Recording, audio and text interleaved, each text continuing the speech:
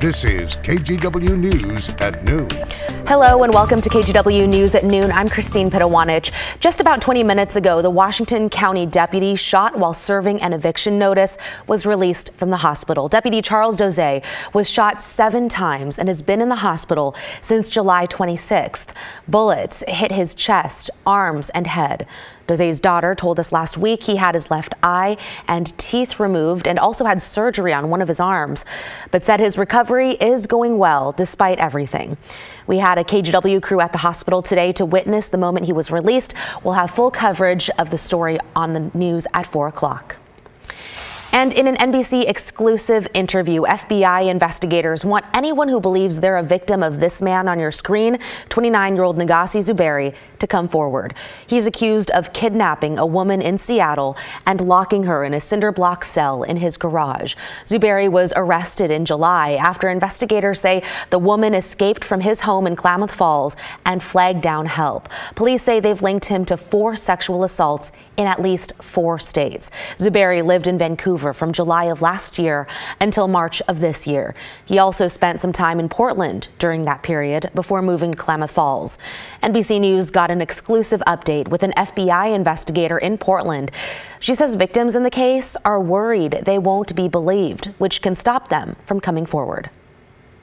Based off the information that we have, sex workers were part of the population that he targeted, but also other roommates or other people he felt that didn't have connection to anybody else. They no longer need to be afraid. He is in custody, and we are ready to listen to support their truth and their experience and give light to it so that they can rewrite their own ending. While he goes by the name Negassi Zuberi, investigators say he's used other names as well, including Sakima, Justin Haichi, and Justin Kouassi. Now to Oregon City, where police have a grim task. They're looking for the body of a missing mother after investigators say the man she lived with confessed to killing her. KGW's Mike Benner has the story, but first, a quick warning. Some of the details are graphic. Appearing in Clackamas County Court via closed-circuit TV from the jail, Jamin Fritsch pleaded not guilty to murder and abuse of a corpse. These are charges connected to the disappearance and death of Kara Taylor, a case that troubles even the most seasoned investigators. This is a tragic situation. Captain David Edwins of the Oregon City Police Department says Taylor was last seen July 25th. 2 days later, Fritsch, who Taylor lived with at a home on Jefferson Street in Oregon City, reported her missing. Right away, detectives thought the disappearance was suspicious. Miss Taylor has an adult disabled daughter that was living at the location, and for her to leave the daughter there by herself and not be seen or heard was what led us to believe that. Follow-up investigation revealed that Fritsch made multiple trips to a Home Depot for things like zip ties, tarps, and a saw blade. Blood was found in the home Fritsch shared with Taylor. And it was revealed in court that Fritsch admitted to investigators he killed Taylor. But that's not all. He admitted that he dismembered her and placed parts of her body in different locations and said that the police would not be able to find her body because it was dispersed over multiple garbage municipalities. Prosecutors argued that Fritsch is a danger to society and should remain behind bars without bail. The judge obliged. Just a little comfort for the grieving family of Kara Taylor. Obviously, our condolences go out to Miss Taylor's family. It's a very tragic situation, and first and foremost, that's our condolences are for her family. I'm Mike Benner for KGW News. Kara Taylor's family released a statement thanking investigators for their hard work. Taylor leaves behind a 22-year-old daughter with special needs. A shooting in Northeast Salem has neighbors feeling uneasy after 2 people were injured. One of them, a woman just out walking her dog. Here's Alma McCarty with what unfolded early Monday morning. In Salem, just after midnight, a nearby officer heard the sound of gunshots here around the area of Portland Road and Hyacinth Street Northeast. More police arrived soon after, blocking off the road for hours. All the police were over here by the circle and all about fire trucks and 3 ambulances and a whole bunch of policemen. Those officers found 2 victims, both with gunshot wounds, a 23-year-old man and a 47-year-old woman. Officers say she was just out walking her dog when she was hit by a bullet. Well, what I saw was a lady coming around here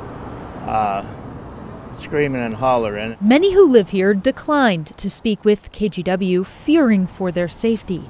One neighbor agreed to interview with us only if his identity was hidden. He said the victim he saw was hit in the stomach. The lady came around here and got shot, and then she was over there by our car, and a whole bunch of people tried to save her life and tried to stop the bleeding. Salem police found that 2 people from what they call different groups got into a fight in the street when someone fired a gun. The crowd of people then left, some heading into one of the Summerwood apartments. That's where officers later served a search warrant and seized a short-barrel rifle.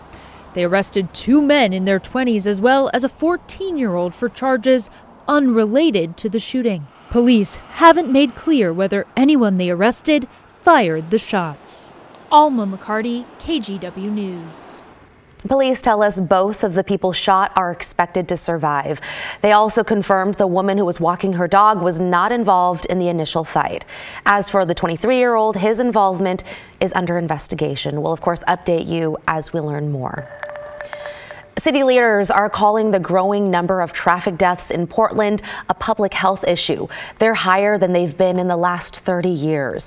This year, 44 people have died, 13 of them last month alone. At this time last year, Portland reported 39 traffic fatalities.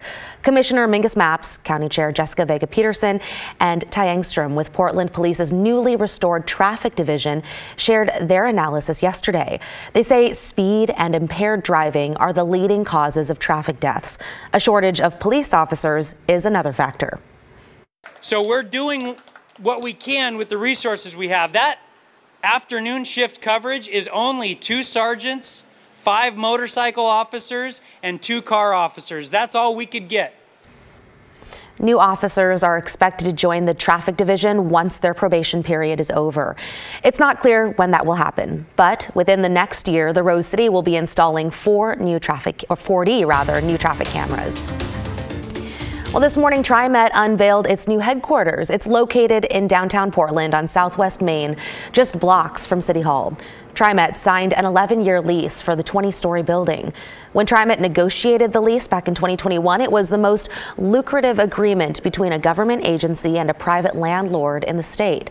TriMet's general manager and Department of Public Affairs, as well as other members of other departments, will work at that office. Okay, we're taking a quick step outside, looking out at the coast. Blue skies over there, beautiful weather. Let's get to Rod Hill with more of your weather. Christine, looks like a nice afternoon coming for us. Low temperatures this morning after a couple of humid record low temperatures. And by that, I mean the last 3 mornings, we've actually set records for how warm the low temperatures were. This morning, we didn't do that. We cooled off. So I wanted to point that out. It was 52 in Hood River earlier this morning, one of the cooler spots. I mean, Portland, Vancouver, we were still technically above normal at 63 each. It was 59 degrees down in Aurora. You folks in Salem, 59 degrees was your low temperature. It was actually 40 on Burns. Look at that.